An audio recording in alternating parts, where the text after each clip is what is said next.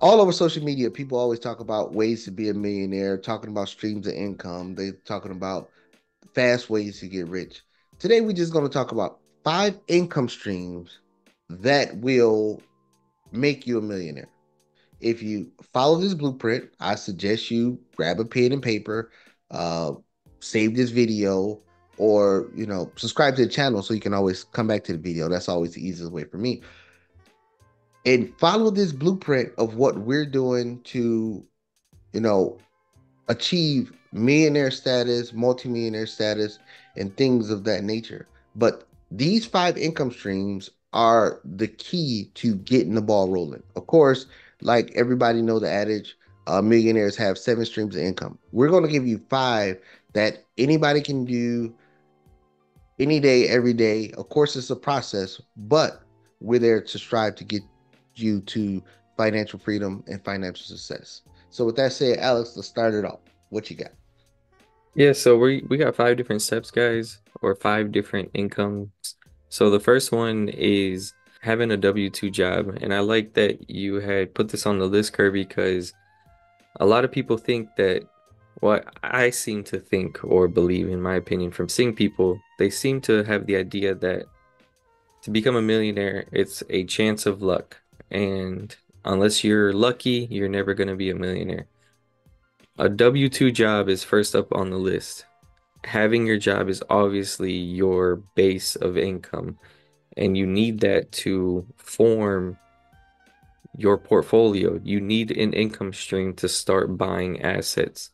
And if that comes from a W-2 job, then so be it.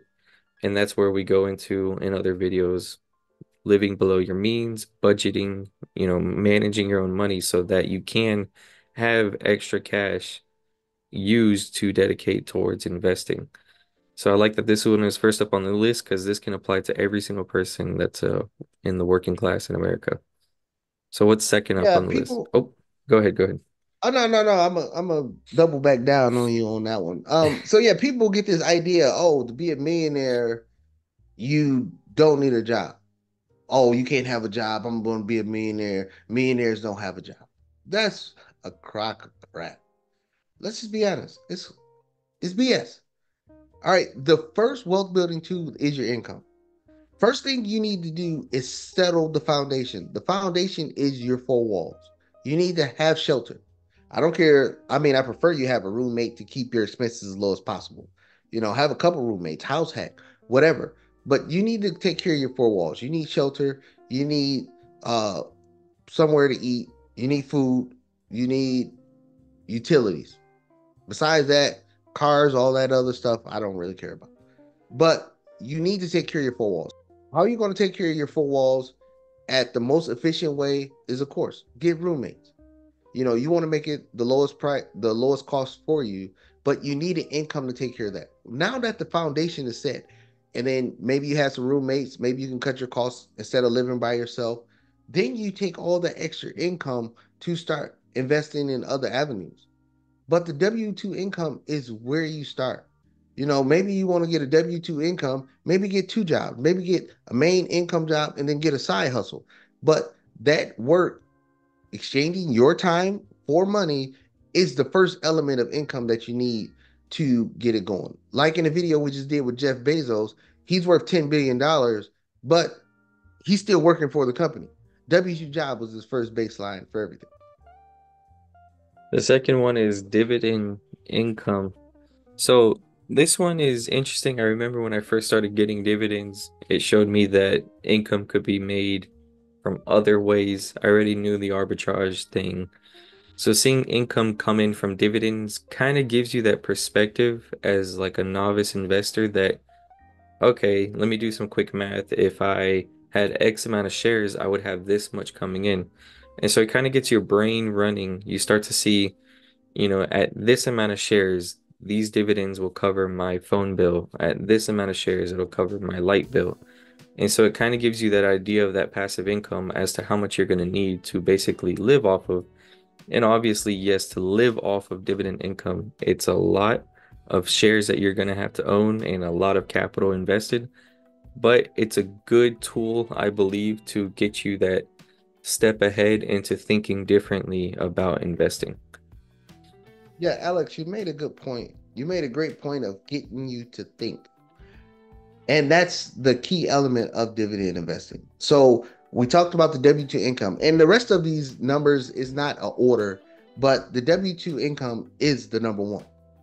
And then so now that you have your baseline foundation and you're living as cheaply as possible. Now you have income to invest in other things. So that dividend income, yeah, you're going to invest and then you're going to see little trickles, little drips coming in, little drips. It's not going to be life-changing money, but it's going to do exactly, Alex, what you said is going to make you start thinking, oh, I can put money to work, send money out there to the ether, and then it will bring me back more money. How else can I bring back more money from using the money that I have from my W2 job to bring make more money, make more money? And dividends, I think, is the first place for that. But if you're not, savvy investor and all that, dividends is where the baseline to go. You put your money in there, you will get, appreciation of the stock, 3 to 8% a year, and then you will get the dividend depending on what you invest in, maybe 2 to 4% on the dividend side. But that's extra income that you're not physically working for that's coming into your account. That is a very key element to understanding how money works.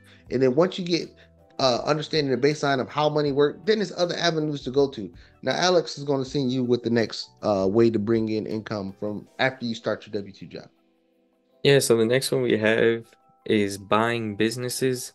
Now, I wish I could speak more on this one, but I can't. I have never bought a business. So, Kirby, I do want to hand this back off to you. Maybe you could speak more from experience as to, is the income from this different than owning shares? Is it different from owning real estate and kind of how it operates? Yeah. And I'm glad you passed it. And so the thing is this, it's everybody has this ideal and concept of, hey, I want to own my own business. But when they think of this ideal and concept of owning my own business, they think that, oh, I have to start off at ground zero and then I have to build it step by step by step by step. They want to be the Elon Musk, but people don't realize Elon Musk bought a business before he created his home business from scratch. Uh, Even Mark Cuban bought a business before, all these people bought businesses before they started their own business from scratch. The best way to start a business is easier to buy revenue than to create revenue. I'll keep it simple as far as like a beauty salon or something like that. It is easier to buy an already existing operational business. You buy that business, and then with the revenue that business is already generating, then you put your thumbprint on there. You do the remodels. You uh, push ads, different avenues. You acquire customers different from what's already started. It's already functional. But most people want to start, they want to go to a strip mall, get a blank slate. So they want to put hundreds of thousands of dollars into build out and rent and everything else, but they don't even have the first single customer to build revenue off of. That's a backwards way of thinking. Buy a business that's already generate revenue. It's probably not operating optimally. That is your job as an entrepreneur, as a business owner, to make optimization of the business. You buy the business, then you start to build upon what they have. Trust me, it will cost you less money to buy a business than start from scratch. Let me say it again. It will cost you less money to buy a business in your niche than to start from scratch. And then you can mold that business to where it's at. And then when I say operational business, I'm not saying operational business, let's stick with the salon. Let's say if you're a barber, I'm not saying it's a business if you have to work there to make ends meet. That's not a business. What I mean is you buying a business that's fully operational and the cash flow from that business, your owner distribution without you working on a 9 to 5 basis, maybe you got meetings and stuff like that, you talking to management and stuff like that, then Okay, but if you have to work there, you're not buying the business, you're buying the job. So buy a business that's already operational without your physical input there on a day-to-day basis, and you run it from a higher element than actually working on the scene. And that's another way to bring income into the household. And that's what I did. Yeah, definitely, absolutely. And so to the fourth one is selling options on the stock market. So if you are doing this in the aspect that you have done your homework, you have researched companies, you have found a solid company, built a thesis, you believe in that company, and you've taken the route to sell options on your position. I think this is like a cheat code to making money. I mean, it is absolutely mind-blowing still to this day to me as to how easy it is to make money from this. And almost like I've thought to myself, like, thank God this is an option in America, but it's unfortunate that like many people do not know of this. But the key is take the emotion out of it and do the homework and find a company that you believe in. Don't try to do this with, meme stocks. You're gonna blow up your account. So you want to make sure you are in a good stock, but selling options where basically you've built your position and then you are making that weekly or monthly income. It's an amazing way, and we can go in depth on a different video. I don't want to confuse the audience as to how to sell options, but selling options rather than buying options to sell, just selling them based off your position is like it's like having another paycheck coming in. So Kirby, Right. go And ahead. Alice, I think you said it right with this is the cheat code. It's a cheat code to the dividend income. I mean, as people see that they're going to invest in dividend income producing stocks, they know the money is not going to be as much. But now, if you buy in a dividend king or dividend aristocrat, and then you're compounding on top of that, selling weekly, quarterly, monthly options on top of that, the dividend income exasperates from what it is. So, maybe using just I'm just gonna use a 4% dividend stock and then like forward, and then you selling options on a weekly basis. So you're getting a 4% on the dividend, and then you're getting another 20-25% a year on the option selling. That's like 30% a year return. The stock market itself returns 10-11%. So cheat code is the key there. I mean, yeah, we got videos already out there in the playlist, but I advise everybody to look up selling options, not buying options. 99% of the videos you see on YouTube and social media will be about buying options, that quick flip. This is not a channel talking about getting rich quick. It's about getting rich for sure.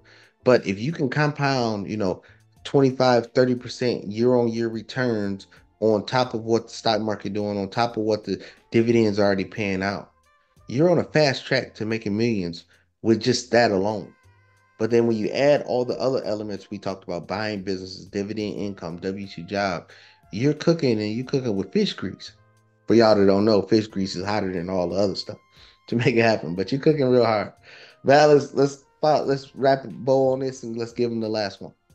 Yeah, so last one, guys, is buying rental properties, and I think this is probably the biggest one to becoming that millionaire net worth or status.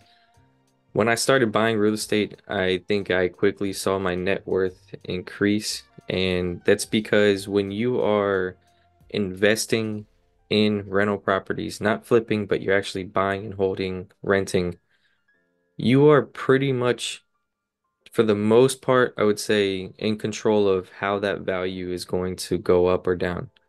And what I mean by this is the after repair value you put in, if it's a single family, or even in a multifamily sense, if you put the correct labor into it and remodeling into it, and you have the ability now to raise those rents to at a premium above market rate, that income you're going to be making dramatically increases the value of the property from where it was before. So you are really kind of directly in control of as to how much equity you can kind of pull out of this. And the benefit of it too, I mean, is really just getting that monthly income. I mean, I remember the first rental check I collected, I texted you, Kirby, or I think I called you and I said, "Hey, so I just collected a check. Like, is that it?" You were like, "Yeah, welcome." Like, welcome to the club. And I was like, "Okay." So, and then once you start to get that second, third, fourth unit and so on, like you start to see like, oh shoot, like this is adding up, you know. And so the cash flow just adds up, and then you start to kind of see the light as to, okay, now I need X amount of properties to basically go above as to what I'm making at my job. Alex, you made a perfect point. I think you described it perfectly. I'm gonna put this in the same avenue of buying a business. I mean, if you're gonna have rental properties, don't believe in this myth that you need to go build a single family house, duplex, threeplex, fourplex from the ground up. It's easier to buy revenue than create revenue. The amount of money that you're gonna spend on building a house from ground up to rent it out is more expensive than buying a property that's already rented out with tenants inside. And then, like Alex said, you can do the value adds to it. You can update the units. You can raise rents to increase the value. And those things right there, you are in control of your own destiny. As long as you're in a good neighborhood, good school districts, it has amenities locally, within a 5 to 10 mile radius, you'll be fine. And then you just, add the value, increasing rents. Right now, I'm dealing with the property right now. Tenant been in there for like 16 years. Rents hasn't been increased, but I see the value in it. I see the area. I see the locale, and I'm going to acquire the property, and then, of course, do upgrades to a pre-existing property, and then rents will be raised over time to increase the value of the property, and then therefore the neighborhood, and life goes on. But those right there are ways to bring in income. Now, notice we ain't saying, "Oh, quit your job, go live it up, and go buy a private jet." We want to get rich for sure, not get rich quick. We're not trying to live the social media life. We want to live a life where if anything happened in life, because the only thing guaranteed in life something bad will happen, that we're prepared, not surprised for it. But these streams of income will get you to the millionaire status. These streams of income will get you to where you want to be, where you're comfortable and you're happy to say you contributed to society and you did something. And it's something that your family can be proud of you about. There's no secret sauce, there's no magic formula. It's just doing the work and getting it done. So, Alex, I'm gonna let you wrap it up because I know I done ran over. With all that being said, guys, if you like the video, hit the like button, share this video, subscribe, leave us a comment, and we will see you guys in the next one.